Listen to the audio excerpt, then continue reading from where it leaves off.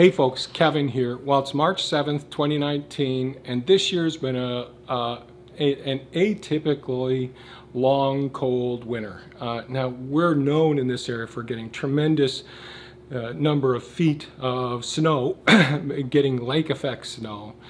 But this season, we really didn't have a fall. The cold winds came and it went below freezing for a very, very long, prolonged winter. So not much of a fall.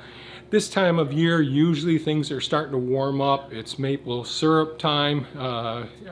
Everyone's got their sugar shacks ready to go, but we haven't had those days that are warm yet. We had one day where we have had a couple of days where it's been fairly sunny. And today's video is a compilation of some of the white-tailed deer footage that I capture with our surveillance and monitoring cameras that look at the food forest areas. And one of the reasons that I monitor the wildlife so closely, and today's example is the white-tailed deer, is trying to see what they're consuming during these really tough times. Now, certainly we know they're obligate herbivores. They're eating lots of green foliage. They'll be into your gardens, into your trees during the spring, summer, and fall months. But during these prolonged, harsh times, it's known that they'll eat the fallen leaves, the twigs, the nuts, any seeds that are there. They will consume just about anything that's plant material out there during these tough times. Now, it's been snowing every day for several days, and that's one of the reasons I'm posting this video instead of being over in the workshop doing the work, because I've got to do some snow blowing today. One of the things I'll do is snow blow wider paths alongside of the access roads near the food forest, so the fawns can get out there and get some of the tall grass. I purposely do not mow the grasses or the companion plants within the grasses down in the fall months. I want it to be nice and tall for these very tough times for the white-tailed deer. They don't preferentially go for grasses, but during these times they will consume a lot of the grasses. One of the things you'll see in some of the video that accompanies my introduction here is you'll see the deer really focus their areas at the base of many of the fruit and nut trees in the food forest. And what they're doing is they're going after the deep mulch layer and all the different companion plants. And so there's all different varieties of companion plants that we put there, from herbs that we consume, foods, the allium species as well, you know, your garlics, your onions, those sorts of things.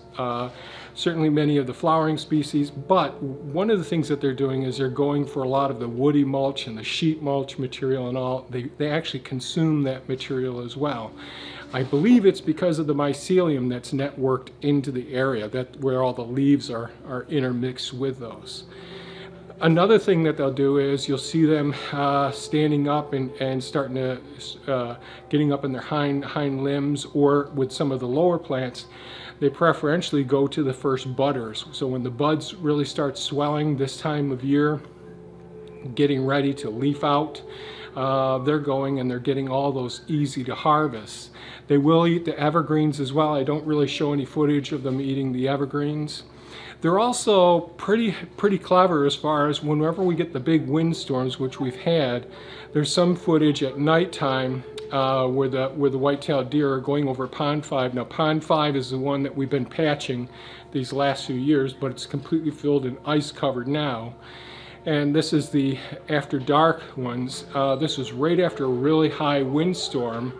You'll see them eating these little dark things all along the surface of the ponds and around the margins of the ponds. And that's where there's a heavy concentration of black locust seed pods that have come down. Hank, please. Another thing that they'll be eating is in some of the areas where the locust trees are, the honey locusts, the large seed pods, they'll go for those as well this time of year. So there's video footage that I'm probably playing right now during this talk of looking at the white-tailed deer. Many people on this channel probably aren't going to be interested in that. There's a little bit of music that goes with it. but it's pretty interesting. And then we have Hank in the background making noises as well. So if you like this video, please leave a comment. Feel free to ask any questions. I got to get ready and get out there and start doing some snow blowing, folks. So y'all have a great day. Bye-bye now.